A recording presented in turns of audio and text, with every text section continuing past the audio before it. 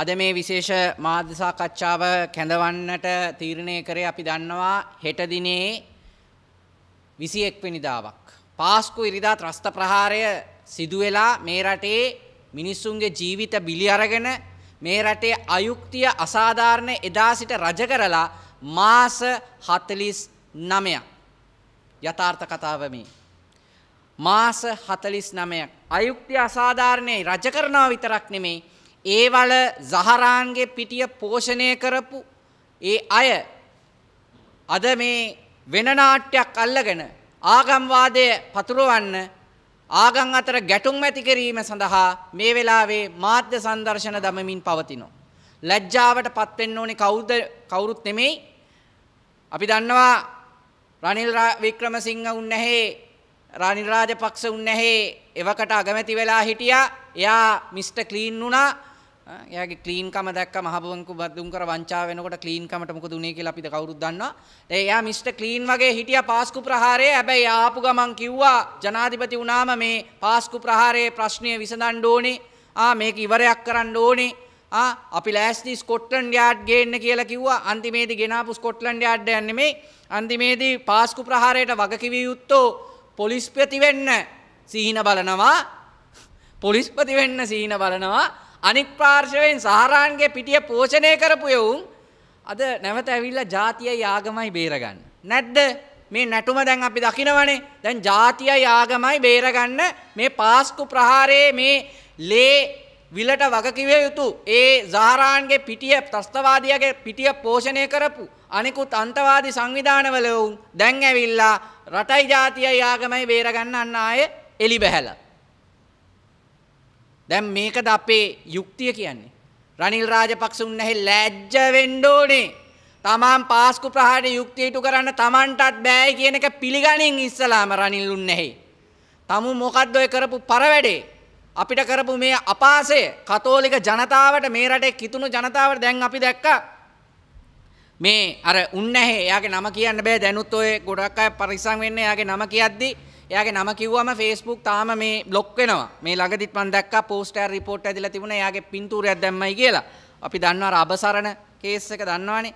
ඉතින් දැන් එයා මොකද්ද මේ ළඟදිත් මාධ්‍ය සාකච්ඡාවේදී මොකද්ද කියන්නේ? මේ ළඟදිත් මාධ්‍ය සාකච්ඡාවේදී තිබ්බ කියන එකේ මොකද්ද කිව්වේ? කිව්වා මොකද්ද කිව්වේ? මට ඕනෙලු පාර්ලිමේන්තුවට ගිහිල්ලා ඒක යටතේ අර හේට් ස්පීච් කරන්න යට ඕනෙලු.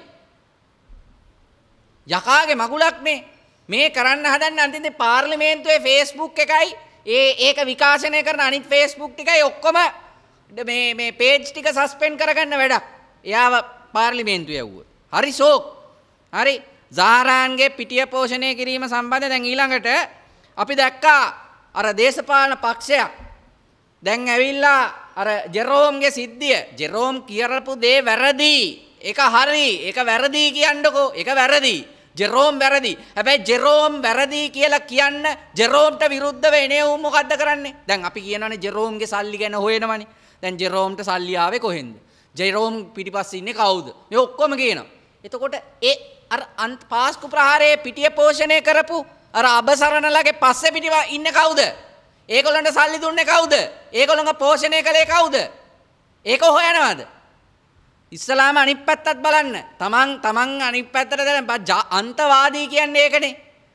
හෙළු පිවිතුළු හෙරවන PHU කියලා ගම්මන් පිළ උන්නේ අන්තවාදියෙක් කියලා කියන්නේ ඒකනේ. මම එයාට ගත්ත හැමතුමක්. ඔන්න අහගන්නද?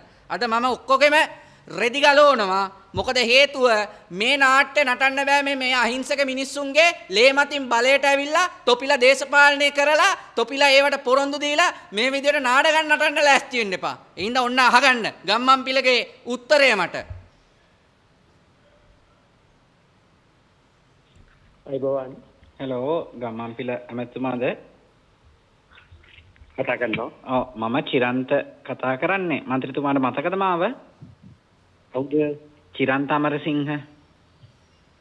මට මතකයි.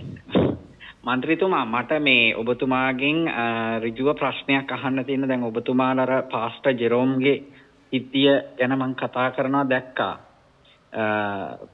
දැන් ඒ සම්බන්ධයෙන් ඉදිරියට කටයුතු කරන්න යනවා කියලා දැක්කා. මට මන්ත්‍රීතුමාගෙන් දැනගන්න ඕනේ දැන් අපි දන්නවා පාස්කු ප්‍රහාරය පිටිපස්සේ ඉන්නවා. ඒ කියන්නේ පාස්කු ප්‍රහාරයේ සහරාන්ගේ පිටිය පෝෂණය වීමට ඥානසාර මොකද මහමුදුරවන්ට කතා කරලා මම රාහුල හාමුදුරුවන්ට කතා කරලා දායක වුණා කියලා ජනාධිපති විමර්ශන කොමිෂන් සභාව කියලා තියෙනවා. ඒතර ඒ අනුව නීතිය ක්‍රියාත්මක කරන්න කියලා තියෙනවා. ඒවා සම්බන්ධයෙන් ඔබතුමා ගත්ත පියවර මොනවද? ඒ දේවල් සම්බන්ධයෙන් මොකද මම රාහුල හාමුදුරුවන්ට කතා කරලා කරන්න ඕන මගේ සෙක්‍රටරියට කතා මට ෆෝන් එකකින් ඉන්ටර්වියුස් දෙන්න බෑ. ෆෝන් එකේ මගේ සෙක්‍රටරියට කතා කරලා ඔයාගේ නම්බර් එක එවන්න. මගේ සෙක්‍රටරියට කතා කරලා වෙලාවක් කරගෙන ඉන්න ඉන්ටර්වියු එක ගන්න. හරි. දැන් ඔන්න බලන්න ෆෝන් එකෙන් ඉන්ටර්වියු දෙන්න බෑලු. මේ රටේ මහජන නියෝජිතයෙක් නෙමේද උදේ ප්‍රභාත් ගම්මන්පිල? එයා කාගෙන් මම ප්‍රශ්නයක් ඇහුවා අර අබසරණට විරුද්ධව ඇයි ඒගොල්ලෝ කතා කරන්නේ නැත්තේ? එයා ජාතික සංහිඳියාව වෙනුවෙන් බාධා කරනවලු අර ජෙරෝම් කාර්යය. එයා එතකොට මොනවද කරලා තියන්නේ? අර අබසරණ උන්නේ ගිහලා පාස්කු ප්‍රහාරයේ පිටිය පෝෂණය කරපු එකට. ඒකට නීතිය ක්‍රියාත්මක කරන්න කියලා පාස්කු ප්‍රහාරය පිළිබඳ ජනාධිපති විමර්ශන කොමිෂන් සභාවේ 331 පිටුව කියලා දෙනවා. 331 332 පිටුවල. ඇයි එතකොට ඒක සාධාරණ කරන්න? අන්තවාදී වෙන්න එපා. තමන්ගේ ආගම අරක වේක විතරයි අනිත් මිනිහන අපිට වැඩක් නැහැ කොයි ආගමද? අපේ ආගමේ වැරදක් තියෙනවා නම් අපි ඒක විවේචනය කරනවා. බය නැතුව. මං ගැන දන්නෝ දනිති. ඒ හින්දා මම එහෙම කවුද කියලා දන්නවා. ඒ හින්දා මේ කාරණාවේදී අන්තවාදී වෙලා ජඩ වෙන්න එපා. හරි. ඒක කාරණාව. දැන් මේ අපේ රටේ මොකද්ද තියෙන ලොකුම ප්‍රශ්නේ? දැන් මේ සංවිධාන මේ සාරාන්ගේ දැන් අපි පාස්කු ප්‍රහාරයේ පිටිපස්සේ අරයා ඉන්නවා මෙයා ඉන්නවා අපි දන්නවා. දැන් කොහොමද මෙයා ඉන්නේ? මෙයා ඉන්නේ පැහැදිලිව මේ සංවිධාන තමයි මේ සාරාන්ගේ පිටිය පෝෂණය කළා, සාරාන් පෝෂණය කළා. මේ පැත්තෙන් මේ දෙගොල්ලෝ එකතු වෙලා මේක කරා. කවුද මේ සංවිධාන පිටිපස්සේ හිටියේ? ඒකනේ දැන් අහන්න ඕනේ. අහන්න ඕනේ ප්‍රශ්නේ ජෙරෝම්ගේ ප්‍රශ්නේම තමයි. ජෙරෝම් පිටිපස්සේ කවුද ඉන්නවද අහනවා වගේම අනිත් පැත්තට අහන්න මේ අන්තවාදී සංවිධාන පිටිපස්සේ සාරාන්ගේ පිටිය පෝෂණය කරපු සංවිධාන පිටිපස්සේ කවුද ඉන්නේ කියන එක හොයන්න ඕනේ. අපේ CID එක උන්න ඇහෙලා කරනවද? අර නීතිපති කෙනෙක් ඉන්නව ඌ කරනවද? මොකද්ද මේ? මුන් පඩි ගන්නෙ මේකටද? පෙනි තියෙනවා. ජෙරෝම්ගේ රෙද්ද අස්සේ හොයන්න යනවා. හොයන්නේ ඒක ප්‍රශ්නයක් නෑ. ඌ අපිට මට එයා ගැන මේ එයාව බේරන්න මෙතන අවශ්‍යතාවයක් නැහැ. ඌත් වැරදි. එතකොට ඌ වැරදි නම් මුන් අඩු ගානේ ජෙරෝම්ගේ පැත්තෙන් තාම මේ මිනි මැරුම් සිද්ධ වෙලා නැහැ. 272ක් මැරිලා නැහැ. ආසන්න ප්‍රමාණයක් මැරිලා නැහැ තාම. ඒ හින්දා දැන් ඒක එතනට යන්න කලින් වලක්ව ගන්න එක යා නිවැරදි වෙන එක වෙන කතාවක්. දැන් මෙතන තියෙන තව ප්‍රශ්නයක්. ඒක ගැන ඔක්කොම හොයනවා මේවා ගැන මුකුත් නැහැ. එතකොට අපි මේ රටේ ඉන්නේ මේ රටේ පාස්කු ප්‍රහාරයේ යුක්තියනේ ඉල්ලන අපි ඔටුවද? අපි ඔටුවද? අර රාජ්‍ය නැතුව ඇවිල්ලා අතන 18 වෙනිදා ඇවිල්ලා අපේ කවුද මේ රණවිරුව ගන්න. අර 22 වෙනිදා රනිල්ලුන් නැහි ආවට පස්සේ අර අරගල භූමියේ හිටපු ආබාධිත රණවිරුවන්ට මොකද වුනේ කියලා අපි අහනවා. එතකොට ආවේ නැද්ද අපේ රණවිරු ගායට මොකද උනේ කියලා අපි අහනවා. ඔය දැන් 18 වෙනිදා බැස්ස රණවිරු ගාය එදා නැහැ. එදා left. දැන් අද ඇවිල්ලා පණ්ඩිත කතා කියනවා. හරි. ඊළඟට දැන් මේ අන්තවාදී සංවිධාන පිටිපස්සේ කවුද ඉන්නේ? ඒකත් දැන් අහගන්නකො මේක මේ තවත් රෙකෝඩින් එක. මේ කවුද? SP දිසානායක කිව්වේ මම නෙමෙයි ඈ. මේ CID එකේ උන්දලට ගිලා බුදිය ගනින් ගෙදර ගෑනිත් එක්ක. ඕකේ රස්සාව කරනවට වඩා අපේ පඩිත් අරගෙන මොන මගුලක්ද මේ? මේවා දන්නේ නැද්ද? දැකලා නැද්ද? මුන් බබ්බු ඔක්කොම ඇවිල්ලා චිරන්ත අමරසිංහ මුස්ලිම් ජාතිකයෙක් කියලා අධිකරණයේ ප්‍රසිද්ධ අධිකරණයේ කිව්වේ. ඇයි? අර භූමදානේ ඉල්ලුවයි කියලා. මට නඩු දාලා ගිහිල්ලා දාලා උසාවිය කිව්ව මුස්ලිම් ජාතිකයෙක් කියලා. මම සිංහල වෙලත් ඒ තරම් අන්තවාදී ඉන්නේ. බුදිය ගන්න කියලා කියන්න ඕනේ උන්ට. ගිහිල්ලා මෙන්න මේකත් අහගන්න. කවුද මේ අන්තවාදී සංවිධාන පිටිපස්සේ ඉන්නේ? සුළු ජාතිකයන් හා සුළු ආගමිකයන් මේ පක්ෂයට නැති කරේ ගෝඨාභයට සිංහල බෞද්ධ භික්ෂුවගේ ආදරයක් ඇති. එතුමා යුද්ධයේදී කරපු කාර්යයන් පිළිබඳව අපෙත් එතුමාට ආදරයක් තියෙනවා. නමුත් එතුමාගේ තියෙන මේ අන්ත ජාතිවාදී අන්ත ආගම්වාදී දේ අපි දත් පිළිකුල් කරනවා. බුදු බල සේනා හැදුවේ වැඩුවේ නඩත්තු කරේ රැක්කේ බැලුවේ සේරම කරේ ගෝඨාභය. අදත් මේ තියෙන මේ ඔය මේ ජාතිවාදී කලබල ආගම්වාදී කලබල පසුපස බුදු බල සේනා ඉන්නවනම් ගෝඨාභය තමයි ඉන්නේ. නෑ ඒ ඉන්න සංවිධානයේ විසින් පිටිය පෝෂණය කරලා ගෝඨාභය ජනාධිපති වුණා. මේ ළඟදිත් පිළිගත්තනේ අර අබසරණුන් නැහැ එයාව ගෙනාවයි කියලා. ඒක ඒගොල්ලෝ පිළිගන්නවයි කිව්වනේ. එයාව ගේන එක ඒගොල්ලෝ පිළිගන්නවයි කිව්වා. එයාව ඒගොල්ලොන්ව හදපු වඩපු රැකපු බලපු සංවිධානය එයාව බලයට ගෙනාවා. කාගේ ලේ උඩින්ද? කාවද පෝෂණය කළා? කවුද බෝම්බ ගැහුවේ ඊට පස්සේ? රටම අවුලන කාල කන්නිනේ.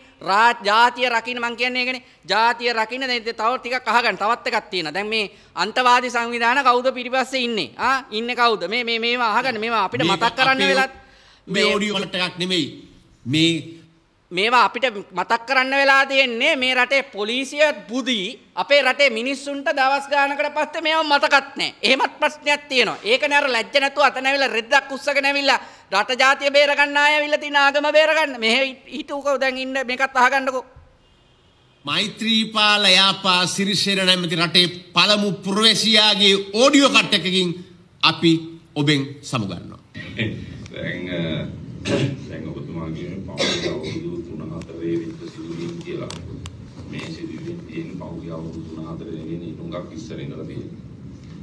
දැන් සිදුවීම් වල දැන් තමුන්නාසලා විශේෂයෙන් මාත් එක්ක කතා කරන්න මේ යොදාගත්තේ මම දන්නවා නුවර ඇති වෙච්ච සිද්ධීන් නිසා. ඒකට නුවර ඇති වෙච්ච සිද්ධීනුයි කලින් සිද්ධීනුයි ඇතුළු වෙනස රාජපක්ෂ ආණ්ඩුව කාලේ සිද්ධීන් නැති කෙරුවේ ආණ්ඩුව. කොහොම පැහැදිලිව අන්තවාදී සංවිධාන හැදුවේ ඔක්කොම රාජපක්ෂලා ගෙනුවේ. හැබැයි නුවර සිද්ධිය ආණ්ඩුවෙන් කරපු එකක් නෙවෙයි. ආණ්ඩුව කියන්නේ අපිනේ මමනේ. එතකොට මේ ආණ්ඩුවෙන් කරපු එකක් නෙවෙයි නුවර සිද්ධිය. හැබැයි රාජපක්ෂලා කාලේ සිද්ධිය ගෙනුවේ ආණ්ඩුව. ඒක මොකක් පැහැදිලිව කියනවා. නුවර සිද්ධිය ඇති ගෙනුවේ රාජපක්ෂලා. මේක ඔබතුමාලගේ පැත්තෙන් හරියට කට ඇරලා කියන්නේ නැහැ. මේක තමයි මේකේ ඇත්ත කතාව. ඇත්ත කතාව ඒත් එයා කියලා එයා කට වැහිලා අන්තිමට පාස්කු ප්‍රහාරයේ වරදකරුවෙක් වෙලා ඉන්නේ කවුද දැන් සිරිසේන. ඇයි මේ ඇත්ත කියන්නේ නැහනේ? මේ ඇත්ත එදා මුස්ලිම් ඇමතිවරුන්ව ගෙනල්ලා අම්පාර දිගන තෙල්දෙනිය සිදුවීම් වලින් පස්සේ ඇවිල්ලා කියපු මේ කතාව මේ තොරතුරු ටික ගැන ඌට කතක් කරලා කියන්න බෑ. ඒ පංගර නැට්ටටත් ඕනේ ಜಾති ආගම මාකට් කරගෙන ඡන්ද පදනම් බලාගෙන වැඩ කරන්න. ඇත්ත වෙනුවෙන් කතා කරන්නේ නෙමෙයි. ඒ හින්දා තමයි ඔය තැන අද මෛත්‍රී කොටු වෙලා ඉන්නේ. ශ්‍රේෂ්ඨාධිකරණයට මේ කතාව එයාගේ පෙත්සමේ කිව්වනම් අද මේ කාරණාවේදී ඔය ශ්‍රේෂ්ඨාධිකරණ මූලික අයිතිවාසිකම් පෙත්සම් වලදී පාස්කු ප්‍රහාරය සම්බන්ධයෙන් ඊට වඩා හොඳ තීන්දුවක් ගන්න තිබුණා. ඌ කටයපු ඔක්කොම වහගෙන මං කියන්නේ වචනේ අදෝමුකයත් ඔක්කොමත් වහගෙන ඉන්නවා පැත්තකට වෙලා. මොකද එයාටත් ඕනේ ආගම ජාතිය විකුණලා මේ අපේ රටේ ප්‍රශ්නේ මොකද්ද? දේශපාලඥයෝ ආගම ජාතිය මතින් මේ දේවල් කරන්නේ. ඇයි මේ දේශපාලඥයෝ ආගම ජාතිය මතින් යන්න හදන්නේ? Taman ෆේලින්දා. Tamanට වෙන වැඩක් පෙන්වන්න බැරි හින්දා. Tamanට කල්පනාව නැති හින්දා. Tamanට වැඩක් කරගන්න බෑ. Taman දේශපාලඥයෙක් වුණාට ඕකට දෙයක් කරගන්න බෑ. රට වෙනුවෙන් මිනිස්සුත් එක්ක සම්බන්ධයක් නැහැ. මිනිස්සුන්ගේ අවශ්‍යතාව මොනවද කියලා තේරෙන්නේ නැහැ. වැඩක් කරගන්න දන්නේ නැහැ. දූෂණයට විරුද්ධ වෙන්න දන්නේ නැහැ. හොරා කන්න නැතුව රටට සේවයක් කරන්න දන්නේ නැහැ. ඒකින්දා ඒ කට්ටියත් එක්ක මොකද වෙලා දෙන්නේ? ඒ කට්ටියට ජාතියයි ආගමයි විකුණන්න ඕනේ. ජාතියයි ආගමයි උඩින් විතරයි. ඒගොල්ලොන්ට වෙන දේවල් නැහැ. සංවේදී වෙන්නේ ඕගොල්ලොන්ගේ ජාතිය, ඕගොල්ලොන්ගේ ආගම කියලා මේවා කරා. අන්තිමේදී සංවිධාන හදාගත්තා ජාතියයි ආගමයි රකින්න. උන්ට එක ගිහිල්ලා ජාතියයි ආගමයි නැතුව මේ රටේ සමස්ත ශ්‍රී ලාංකිකයන්ගේ මිනිස්සු ඉලක්ක කරලා ජාතියක් ආගමක් නෙමෙයි. මොකද හෝටල් වල මැරුණ කතෝලික මිනිස්සු විතරක් නෙමෙයිනේ. හරි මේ රටේ සමස්ත ශ්‍රී ලාංකිකයන් සමස්ත ලෝකවාසීන් ඉලක්ක කළා බෝම්බ පත්තු කරගත්තා. එතනට ගෙනියලා මේ කාලකන්ණි දේශපාලඥයෝ උන්ගේ පංගර නැති අන්තවාදී සංවිධාන.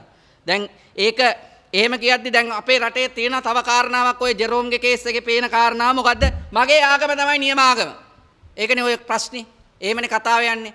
තමන්ගේ ආගම තමයි හොඳම ආගම. ඒක තමන්ගේ පුද්ගලික විශ්වාසය. තමන්ට තමන්ගේ ආගම හොඳ ආගමක්. ඒක තමයි. මොකද all religions are there to protect humanity. මනුෂ්‍යත්වය ආරක්ෂා කිරීම සඳහා තමයි සියලුම ආගම් තියෙන්නේ. මගේ ආගම ඔයාගේ ආගමට වඩා හොඳ වෙන්නේ නැහැ. සහෝදරයා. සහෝදරිය. මගේ ආගම ඔයාගේ ආගමට වඩා හොඳ වෙන්නේ නැහැ. ඔයාගේ ආගම මගේ ආගමට වඩා හොඳ වෙන්නේ නැහැ. මොකද ඒකට හේතුව no religion is better than any other religion. They are just different. No religion is better than another religion.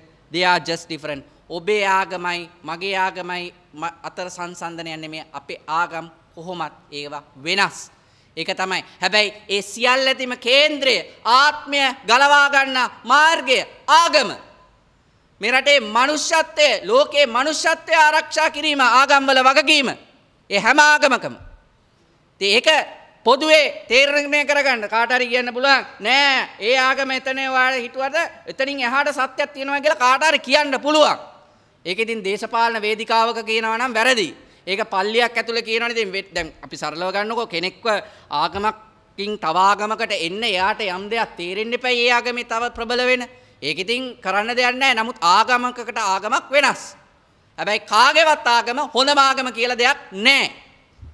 හැමෝගේම ආගම් වෙනස්. තමන්ගේ පෞද්ගලික විශ්වාසය ඒකට ගරු කරන්න ඉගෙන ගන්න ඕනේ. අද පාස්කු ප්‍රහාරය සිදු වෙන්නේ මේ පාස්කු ප්‍රහාරය පිළිබඳ ජනාධිපති විමර්ශන කොමිෂන් සභාව පැහැදිලිව කියනවා. මේ රටේ ජාතීන් ආගම් අතර වෛරය මේ දේවල් පැතිරිලා ඒකේ සමස්ත ප්‍රතිඵලය. එතකොට මේකට උත්තරය ඔබේ ආගම තව කෙනෙකුගේ ආගමට වඩා හොඳයි කියලා කියන්න යන්න එපා. එහෙම එකක් නැහැ. ඔබේ ආගම තමයි ඔක්කොටම වඩා උඩින් තියෙන ආගම කියලා එකක් තියෙන එක එහෙම එකක් නැහැ. හැමෝගේම ආගම හැමෝටම අනුව ඒගොල්ලොන්ගේ පුද්ගලික විශ්වාසය අනුව ඒක තමයි උඩින්ම තියෙන ආගම. ඒක තමයි හොඳම ආගම. එහෙමනම් ඒ විවිධත්වයට, ඒ මතයට, ඒ පුද්ගලික මතයට ගරු කරන්න හැකියවීම තමයි තමන්ගේ මනුස්සකම කියන්නේ. ඒක නැතුව තමයි ගිහිල්ලා ඕන් නැති කතා ඕන් නැති තැන්වල කියලා රටේ අනවශ්‍ය ප්‍රශ්න ඇති කරලා තියෙනවා. ජෙරෝම්ට කිව්වේ. ඊළඟට දැන් මේ සංවිධාන තියෙනවනේ දැන් ඇවිල්ලා දැන් ඔන්න අපේ ආගමට මෙහෙම අපහාස කරා මෙහෙම කරා කියලා දැන් තමන්ගේ දේවල් තමන්ගේ අයගේ වැරදි තමන්ගේ ආගමේ අයගේ වැරදි වලට මොකද කරලා තියෙන්නේ තමන්ගේ ප්‍රශ්න විසඳගෙන පාස්කු ප්‍රහාරයේ පෝෂණය කරපු පිටිය හදපු වඩපු රකපු බලපු අයට විරුද්ධව කෝ ඒගොල්ලොන්ගේ ආගම තුලින් ඒගොල්ලෝ ඔය සංවිධාන හරහා කටයුතු කරලා තියෙනවද තව ආගමක දෙයක් කියපුවා අර ගම්මන්පිල හොඳම උදාහරණේ තමන්ගේ එක්කෙනෙක් කරගෙන මම මේ වෙලාවේ මේ බෑ උත්තර දෙන්න මේ අපොයින්ට්මන්ට් එකක් ගන්න ඉන්ටර්විව් එකක් දෙන්න තමන්ට උත්තරයක් දී ගන්න බෑ තමන්ගේ අන්තවාදීත්වනේ එකෙන් පේන්නේ ඊළඟට මේකේ දැන් අපි පාස්කු ප්‍රහාරයේ සිද්ධිය ගත්තම ඇතමුන් අපිට කිව්වා නේ දෙවියන් වැඩක් නැහැනේ ඕගොල්ලෝ දෙයියෝ පල්ලිය ඇතුලේ මිනිස්සු මැරෙනවා දෙවියෝ මොනවද කරේ කියලා ඇහුවා මගේ මුන්ට අහලා තියෙනවා Facebook එකේ සමරක් වෙලාට පාස්කු ප්‍රහාරයට යුක්ති ඉල්ලනවා අදටත් කියනවා ඕගොල්ලොන්ගේ මහලොකු දෙවියෝ ඔච්චර බෝම්බ ප්‍රහාරයක් වෙන්නද ඒක මගේ විශ්වාසය අනුව දේව සලස්ම ඒක තව කෙනෙකුගේ ප්‍රශ්නයක් නෙමෙයි අපහාස කරන්න එපා තව කෙනෙකුගේ විශ්වාසයට හොඳම ජීවිතය ගත කරලා හොඳටම ජීවත් වෙලා මිනිස්සුන්ට ගොඩාක් උදව් කරගෙන ජීවත් වෙලා මැරිලා ගියාම බොහොම නරක අනතුරක් සිද්ධ වෙලා මැරිලා ගියොත් ඒ මිනිස්සයාගේ මේම කියලා ඕගොල්ලොන්ගේ මහලොකු කෝ කුසල් අකුසල් එහෙම වැරදි එහෙම එකක් නැහැ බොරු එහෙම නෙමෙයි. එහෙම කියන්න අයිතියක් නැහැ. එහෙම කියන්න අයිතියක් නැහැ. ඒ කෙනාට ඒ කුසල් අකුසල් සියල්ල ඒ කෙනාට ලැබිලා තියෙනවා. ඒක ඒ සැලැස්ම ක්‍රියාත්මක වෙන්නේ. කරුණා කළා. ප්‍රශ්න ඇති කරන්න එපා ආගම් අතර. තව කෙනෙකුගේ ආගමික විශ්වාසයට ඇදහිීමට ඒ සාරවත් බවට ඒකේ තියෙන කාරණාවලට විරුද්ධ වෙන්න එපා නිකන් මෝඩයෝ වගේ. තමන්ගේ විශ්වාසය තමන්ට ආගමක් නැත්තම් එහෙම කට්ටියකුත් ඉන්නවනේ. ඒකත් තමන්ගේ විශ්වාසය. තමන් විශ්වාස කරන්නේ දෙවි කෙනෙක් නෑ කියලා. ඉතින් කරුණා කරලා ඒ විශ්වාසය තියාගෙන ඉන්නකෝ. අනිත් මිනිහගේ කියලා දෙවිකම වැරදි, දෙවිය හොඳ නෑ. අන්න බලන්න බොරුව ඔය තියෙන ආගම් වල තියෙන බොරුව කියලා කියන්නේ නැතුව මේ අපේ රටේ තියෙන සමාජයේ මේ තියෙන කාරණා කිපෙන්න එපා. අපේ රටේ මිනිස්සු මේ ආගමික කාරණා සම්බන්ධයෙන් සංවේදී වෙච්ච හින්දා තමයි මේක පාවිච්චි කරලා මේ දේශපාලඥයෝ ගේම ගහන්නේ. ඒක තේරුම් ගන්න. දැන් අපි දන්නා අරගලයෙන් පස්සේ මේ රට සුව වුණාට පස්සේ මේ රටේ මේ ප්‍රශ්නේ ඒ තේරුම් ගියාට පස්සේ මිනිස්සු අර අන්තවාදී සෙට් එක ඇවිල්ලා කෑ ගහනවනේ මොනවද දාන්නේ? හාහා දාන උන්ට hina වෙනවා. ඇයි යන්නේර මන්නේ. දැන් අපේ රටේ දැන් අපි දන්නවා ඒ කාරණාවත් එක්ක පාස්කු ඉරිදා ත්‍රස්ත ප්‍රහාරයට අපි දැක්ක මේ ආණ්ඩුව රනිල් රාජපක්ෂ ආණ්ඩුව මේ පැත්තෙන් ගේනවා අමුතු අන්න අර මොකක්ද එක දාලලු මොකද්ද මොකක්ද එක අර මේ රිපෝට් එක පාස්කු ප්‍රහාරය පිළිබඳ ජනාධිපති විමර්ශන කොමිෂන් සභාවේ කරුණු තියෙන ඒ ඉතුරු වෙලුම් ටික දුන්නලු.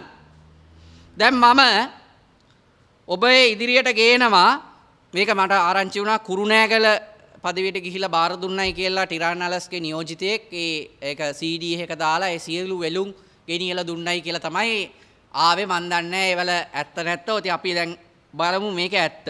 මම දැන් ප්ලේ කරනවා 2021 දෙවැනි මාසේ පළවෙනිදා තමයි ওই කොමිෂන් සභා වාර්තාව ජනාධිපති ගෝඨාභය රාජපක්ෂට බාර දුන්නේ. ඒ වෙලාවේ ගිය නිවුස් එකක් අපි අහමුකෝ. අපි ඒ වෙලාවේ ගිය නිවුස් එකක් අහමු. දින ප්‍රහාරය සම්බන්ධයෙන් විමර්ශනය කළ ජනාධිපති කොමිසමේ අවසන් වාර්තාව ජනාධිපති ගෝඨාභය රාජපක්ෂ මැතිතුමා වෙත බහර දීම අද සිදු කෙරුණා. පාස්කු ඉරුදින ප්‍රහාරය සම්බන්ධයෙන් විමර්ශනය කරන ජනාධිපති කොමිසමේ සභාපති ශ්‍රේෂ්ඨාධිකරණ විනිසුරු ජනක්ත සිල්වා මහතා ඇතුළු සෙසු සමාජිකින් ජනාධිපති ලේකම් කාර්යාලයේදී අදාළ වාර්තාව ජනාධිපතිවරයා වෙත බාර දීමට කටයුතු කළා. 2019 වසරේ අප්‍රේල් මාස 21 වනදා සිදු වූ පාස්කු ප්‍රහාරය සම්බන්ධයෙන් විමර්ශනය කිරීම සඳහා මෙම පංචපුද්ගල ජනාධිපති පරීක්ෂණ කොමිෂන් සභාව පත් කරනු ලැබුවේ එම වසරේ සැප්තැම්බර් 20 වන දිනයි. වසර එකහමාරකට ආසන්න කාලයක් පුද්ගලින් 450 දෙනෙකුගෙන් පමණ සාක්ෂි විමසීමට කොමිෂන් සභාව කටයුතු කළා. කොමිසමේ කටයුතු අවසන් වූයේ පසුගිය 27 වනදායි. විමර්ශනයට අදාළව අවසන් වාර්තාව පිටු 1000කින් යුක්තව සකස් කිරීමට කොමිසම කටයුතු කළා. සමස්ත වාර්තාව පිටු ලක්ෂයක් පමණ වන බවයි කොමිසමේ ලේකම් බුවනක හේරත් මහතා සඳහන් කළේ. 1000කින් යුක්තව සකස් කිරීමට කොමිසම කටයුතු කළා. සමස්ත වාර්තාව පිටු ලක්ෂයක් පමණ වන බවයි කොමිසමේ ලේකම් බුවනක හේරත් මහතා සඳහන් කළේ. පිටු ලක්ෂයක් පමණ බවයි කවුද කිව්වේ? ඒකේ ලේකම් ඒ කොමිෂන් එකේ ලේකම් බුවනක හේරත් කිව්වා. හරි. දැන් එතකොට මේක මේ කීවෙනි මේ ප්‍රවෘත්තිය මොකද්ද මම මේ ප්ලේ කරේ 2021 දෙවැනි මාසේ පළවෙනිදා ITN නිවුස් වල 12 පුවත් වලට ගිය නිවුස් එක මම මේ ප්ලේ කරේ. එතකොට ලක්ෂයක් පමණ වෙන වාර්තාව. ඊට පස්සේ ඔන්න එනවා මෙන්න මේ දැන් ওই වාර්තාව සම්පූර්ණයෙන් බාර දෙනවයි කියපු දවසේ දුන්නයි කිව්ව 2022 දෙවැනි මාසේ 22 එදා ඔන්න බලන්න රමේෂ් පතිරණ සම කැපිටට් මාධ්‍ය ප්‍රකාශක මේ කාරණාව සම්බන්ධයෙන් කියන කාරණාව. ටික මේ රජයත් ඒ වගේම නීතිපති දෙපාර්තමේන්තුවත් ඒක හංගනවා කියලා. ඒ වගේම ඒගොල්ලන් සබ්මිට් කරපු ඒ රිපෝට් එකේ පළවෙනි කොටස විතරයි පාර්ලිමේන්තුවටයි ඒගොල්ලන්ටයි දීලා තියෙනවා. ඒගොල්ලන් මේ ලිඛිතව ඉල්ලීමක් කරලා තියෙනවලු රජයට ඒක මේ අර බැලන්ස් වහලුම් ටිකවත් අපිට දෙන්න කියලා. නමුත් ඒකටවත් රජයේ මොකුත් පිළිතුරු දීලා නැහැ කියලා එතුමා ඍජුවම ඔබතුමාලට චෝදනා කරනවා. එතුමා කියන විදිහට ඔබතුමාලා මේක මේ සාක්ෂි ටික හංගන්න හදනවද? ඒ අර බැලන්ස් විහලුම් ටික තාම පාර්ලිමේන්තුවට මේ සබ්මිට් කරන්න නැතුව ඉන්නේ. මනෝචිත්‍ර මේ සම්බන්ධයෙන් අදාළ සියලුම වාර්තා නීතිපති දෙපාර්තමේන්තුවට ලබා දීලා තිබෙනවා. සහ අදාළ කොමිසම් මගින් සටහන් කළ පරිදිම ජාතික ආරක්ෂාවට විශේෂයෙන් වැදගත් වන සංවේදී කරුණු කිහිපයක් හැරෙන්නට අනිකුත් සියලුම තොරතුරු ලබා දීලා තිබෙනවා පාර්ලිමේන්තුවටත් සියලු දෙනාටත්. ඉතින් නීතිපති දෙපාර්තමේන්තුව මේ සම්බන්ධයෙන් කටයුතු කරන්නේ ඉතාම ස්වාධීනව. ජනාධිපතිතුමන් හෝ රජය මේ සම්බන්ධයෙන් කිසි විටක බලපෑමක් කරන්නේ නැහැ කිසිවෙකුටත්. ඒ කටයුත්ත සම්පූර්ණයෙන්ම මේ රටේ නීතිය හා සම්බන්ධ ආයතන පොලිසිය සහ නීතිපති දෙපාර්තමේන්තුවට බාර දීලා තිබෙන්නේ. ඔබ සඳහන් කළ දෙවැනි කාරණේ ඉතාම සුළු තොරතුරු කිහිපයක් පමණයි ජනාධිපතිතුමන් දැනට සතුව තිබෙන්නේ. ඒ හා සම්බන්ධයෙන් ජාතික ආරක්ෂාවට ඉතාම සංවේදී කාරණා හැටියට සැලකෙන කරුණු කිහිපයක්. ඒවා වුණත් අදාළ ජනතාවට ප්‍රසිද්ධිය ලබා නොදුන්නාට නීතිපති දෙපාර්තමේන්තුවට ලබා දීලා අදාළ කරුණු සඳහා අවශ්‍ය උපදෙස් ලබා දීලා තිබෙනවා ඒ අයට. දැන් හරිද? දැන් එහෙම කියලා හරිද? එහෙම කියනවා සම කැබිනට් ප්‍රකාශක රමේෂ් පතිරණ කියනවා 2022 දෙවැනි මාසේ 22 ඒක කියනවා. එහෙම කියලා දැන් පුවත්පතක යනවා ලංකාදීප පුවත්පතේ යනවා 22 ඒක කියනවා 23 කියනවා වාර්තා මෙහිදී අදහස් දැක්වූ සමගි ජනබලවේගයේ මරීන්ද්‍රිය හරින් ප්‍රනාන්දු මහතා පැවසේ පාර්ලිමේන්තුවට ඊයේ ලබා දුන් පාස්කු කොමිෂන් සභා වාර්තාවේ වෙළුම් පිටු 69800ක් ඇති බවයි. හරි. මම එතකොට ඇහුවා ලක්ෂයක් පමණ තියෙනවයි කියපුවේ කොහොමද 69000ක් වුණේ කියලා. දැන් එතකොට ඒකට ඒ වෙනකොට ජ්‍යෙෂ්ඨ නීතිඥ හරිගුප්ත රෝහණ දීර මහතා ජනාධිපති නීති අධ්‍යක්ෂ ජනරාල්වරයා මට දුන්න පිළිතුර තමයි මේ.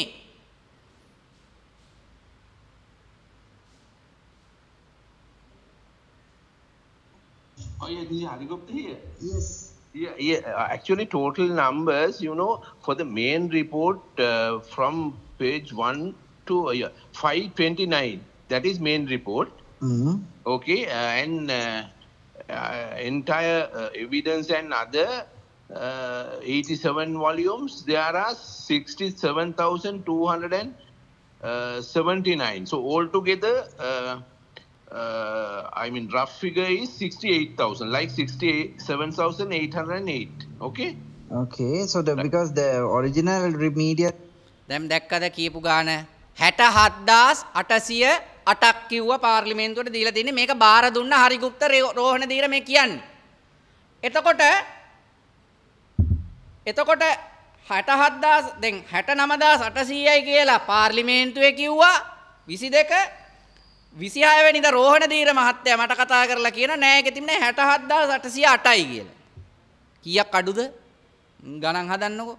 ඊළඟට අපි දන්නවා මේ මෑතකදී කතෝලික සභාවේ සිරිල් ගාමිණී ප්‍රනාන්දු පියතුමා යම් ආකාරයකට කිව්වා මේ පිටු 40000ක් මම එතුමාගෙන් අහපුවා 43000ක් පමණ තියෙන කතාවක් ආවා. දැන් මට තියෙන ප්‍රශ්නේ 40000කට බැස් එකටත් වඩා කොහොමද මේ ලක්ෂයක් කියපු එවකට ලේකම්වරයා ලක්ෂයක් තියෙනවයි කියපු මේ වාර්තාව එකපාරට කොහොමද මේ 69ක් තියෙනවයි කියලා 67 වුණා අන්තිමේ 67 දැන් කොහෙද ලක්ෂයක් තියපු එකට මොකද උනේ දැන් මොන ඇයි ඒ බොරුව මේවා වෙන්නේ ඇයි එහෙමනම් ඒකේ හේරත් ඒ හේරත් කියන ඒ ලේකම්වරයා කොමිෂන් එකේ ලේකම්වරයා ඇයි එහෙමනම් ඒ බොරුද කියලා දින මුන්ට ගණන් බැරිද මොකද්ද මේ කොහොම හරි ගාන අඩු වෙනවා විතරයි වැඩි වෙන්නේ. ඔක්කොම අඩු බත්තට තමයි. ලක්ෂයේ 60 ගානට එනවා 69ට එනවා ඊට පස්සේ 67ට එනවා. පොඩ මේ කොහෙන් හරි දිය සීරාවක්වත් තියනවද වාර්තාවේ? කොළ හැලෙනවද? ඒ තනින් මේ තැනට යද්දි කොළ හැලෙනවද? ඉතින් සාධාරණ සැකයක් තියෙනවා. සත්‍ය යට ගැසීම සඳහා මේ මොකද්ද මේක වෙලා තියෙන එකේ සීන සම්බුවනක හේරත් වගෙනල්ලා ප්‍රශ්න කරන්න ඕනේ මොකද්ද මේ පිටු ලක්ෂ කතාව ඇයි එහෙමනම් 69ක් ආවේ ඊට පස්සේ 67ක් ආවේ ගේන්න හරිගුප්ත රෝහණ දීරව ගෙනලා ප්‍රශ්න කරන්න මේ නාට්‍ය තවත් නටන්න ලෑස්ති වෙන්න එපා අපි ඔටුවෝ නෙමෙයි අපි මෝඩයෝ නෙමෙයි අපි මේ වාගේ දේවල් වලට රැවටෙන්නේ නැහැ සහෝදරයා රනිල් ලුන්නහැට මේ කියන්නේ ඔයාගේ ඔය ගේම් වලට ඕගොල්ලෝගේ ඔය ගේම් වලට අපි රැවටෙන්නේ නැහැ ඒක හොඳට මතක තියාගන්න මොකද මෙතන තියෙන්නේ අංකවල කුමන්ත්‍රණයක්. දැන් මේ යන්නේ ලක්ෂයක් කිව්වා ඒක 60 ගානට ආවා එන්නේ අකෝ ඒක දැන් 67ට ගියා. මෙන්න මෙහෙම බෑගෙන යනවා. අන්තිමේදී කියන්නේ කියයිද දන්නේ නෑ ඕකේ 20000යි තියෙන්නේ කියලා. එහෙමත් කියයිද? මොකද්ද මේ? කෝ විනවිදභාවය. Tamanට රජයට Tamanට විශේෂයෙන්ම රනිල්ට හංගන්න දෙයක් නැත්තම් දැන් මේ කොමිෂන් එකේ ඔය කියනවනේ කොමිෂන් එක කිව්වයි කියලා ඇතම් කරුණු මේවා කරන්න එපා කියලා ඒක කියනවා පිටු මේ කොමිෂන් එකේ වාර්තාවේ මුල් වෙලුමේ කියලා තියෙනවා මෙන්න මෙහෙම We draw your excellency's attention to the fact that the documents marked X have classified information obtained through intelligence agencies of the state. Furthermore, evidence pertaining to national security including intelligence information was obtained through witness testifying in camera. We would recommend that these matters be considered before deciding to make them public. එපා කියලා නෑ. ඒ පිළිබඳ සලකා බලන්න කියලා තියෙන්නේ. ඒ පිළිබඳ හොයලා බලන්න කැමති නම් ප්‍රසිද්ධ කරන්න අකමැති නම් නොකර ඉන්න කියන එක සම්බන්ධයෙන් කියලා තිබුණා. හැබැයි ඉතින් මේ X mark documents මේ තියෙන volume 4 contains documents marked X. එතන හතරවෙනි වෙලුම අයින් කරාම මං හිතන්නේ ඒකෙන් ලක්ෂයකට ගොඩක් අඩු වුණාද? ඒ කියන්නේ ඒ වෙලුම මේ ලක්ෂ 10 ඒ කියන්නේ 30000ක විතර පොතක්ද ඒ හතරවෙනි වෙලුම? මොකද්ද මේ වෙලා තියෙන්නේ කියන සම්බන්ධයෙන් විශාල ප්‍රශ්නයක් තියෙනවා. මේ සම්බන්ධයෙන් දැන් කියාගෙන එන්න එපා දණ්ඩ නීති සංග්‍රහය 120 කියවනවා මං 120 මේ තියෙන්නේ 2022 2/25 දින හරිගුප්ත රෝහණ දින මෙන්න මේ ලියුම දැකලා තමයි මට කෝල් කරේ. මම අහලා ඇරියා තොරතුරු ඉල්ලීමක් මේකට කෝ උත්තර කියලා. කියන්නේ මේ මොකද්ද මේ අංක අංක හුටපටේ මේ කොමිෂන් සභා වාර්තාවේ කෑලි අඩුුනේ මොකද්ද මේ පරස්පර කතා මේ සම්බන්ධයෙන් උත්තර දෙන්න කියලා. එතකොට උත්තරයක් ආවද? ආවා ඇවිල්ලා කිව්වා 67000යි දුන්නේ කියලා. එතකොට දැන් ඇවිල්ලා තියෙන දැන් ඒක තව අඩු වෙන පත්‍ර තමයි ඒකනේ ඉන්නේ. මොකද දන්නේ නැහැ. දැන් කවුරු හරි මේව පැහැදිලි කරන්න. මොකද අපිට අදාළ නැහැ ඒගොල්ලොන්ගේ දේවල් හිත කියවන්න අපිට විදියක් නැහැ නේද? මේ හරිගුප්ත ඉතුරු ටිකක් කියන්නකෝ. මේ ඊළඟට ගත්ත කෝල් එකේ නෑ ඒකේ තියෙන්නේ කමිෂමේ ප්‍රකාශකයෙකු සඳහන් කරා කියලා ලක්ෂයකට ආසන්න දුන්නා කියලා කියන්නේ ඒක. Yeah, and even on the 23rd morning, the news states that the president president has kept certain documents. There's a statement. Not that even today, on the 23rd, Ramesh. No, that is wrong. Yeah. So the president has not kept a single document, is it? For nationals. No. කිසිම දෙයක් තියාගෙන නෑලු. හරියා මගේ Yeah, so you will respond to the I'm going to come on media by next week.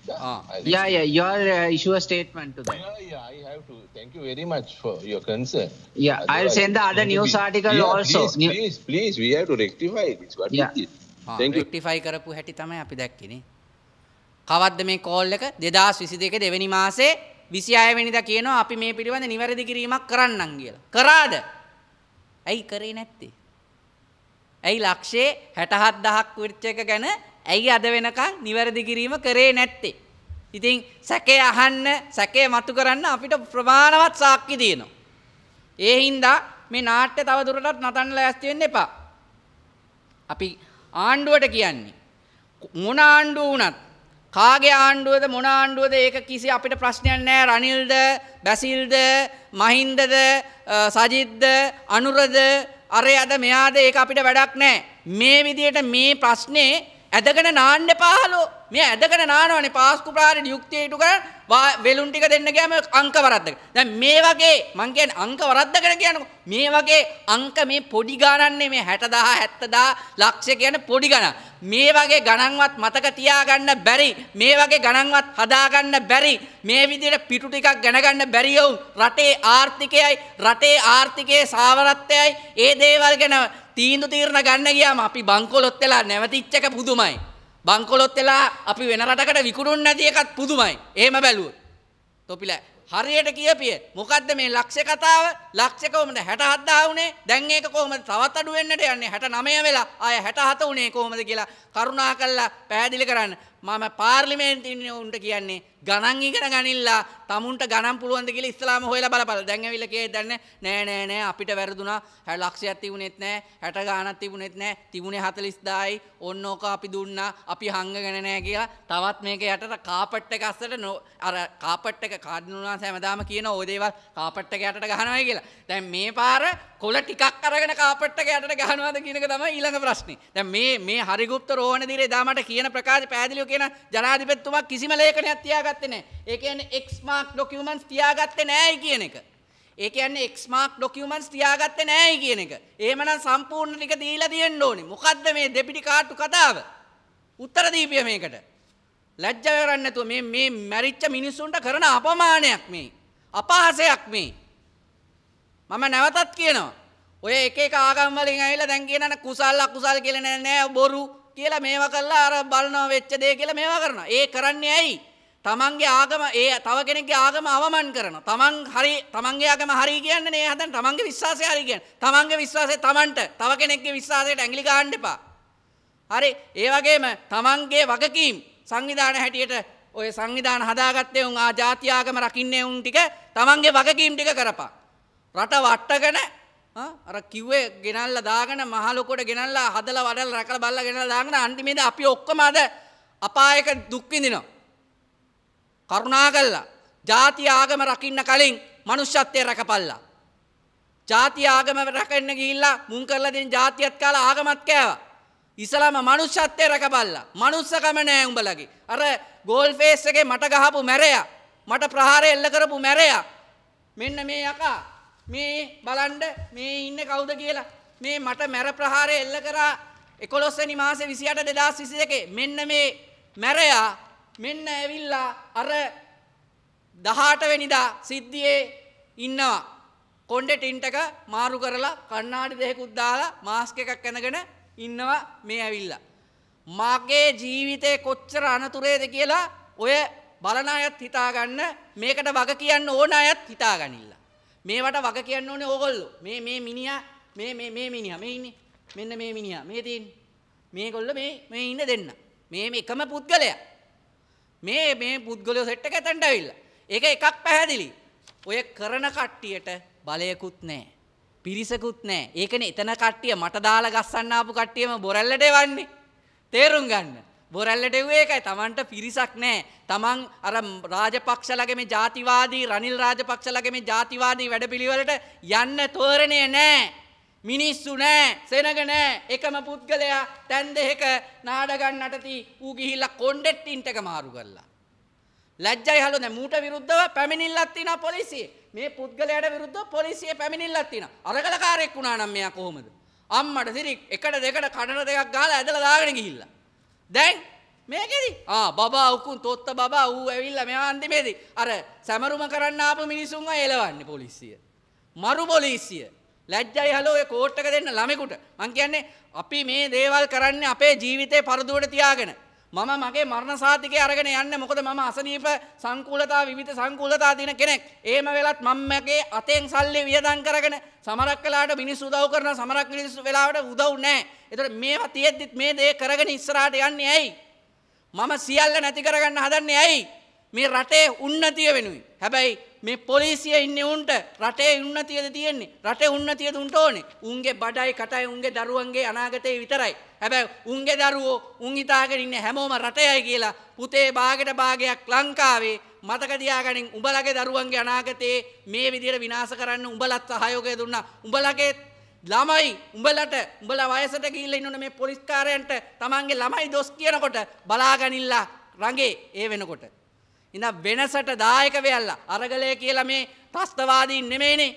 අරගලය කරේ මේ රටේ අර්බුදයක් ඇති කරපු හින්දා. කවුද අර්බුදය ඇති කරේ? ඒකට මේවා උත්තර බඳින්න නැතුව අර මනෝ ලෝකෙක ඉඳලා ඇවිල්ලා වගේ අර දේශපාලඥයෝ සෙට් එකක් කියවන ඒවත් අහගෙන ඉන්න මිනිස්සු ඉන්නවයි කියන එක ඊටමත් බරපතල ලෙස ඛේදවාචකයක්. හැබැයි අරගලය තුලින් මිනිස්සු බුද්ධිමත් වෙලා තියෙනවා දේශපාලනේ. ඒ දේශපාලන වෙනස ඉස්සරහටත් ඒ වෙනස තුලින් ඒ පද්ධතිය තුලින්ම ඒ වෙනස දැන්ටමත් සිදු වෙමින් පවතිනවා. මේ රට ගොඩ ගිහිල්ලා මිසක් අපි මේ අරගලය කියනවා නම් ඒ අරගලය අපි අතාරින්නේ නැහැ කියමින් මගේ වචන ස්වල්පය මම අවසන් කරනවා. බොහොම ස්තුතියි. ලක් දෙරණ පුවතකට එහාගේ රට ගැන කැක්කුමක්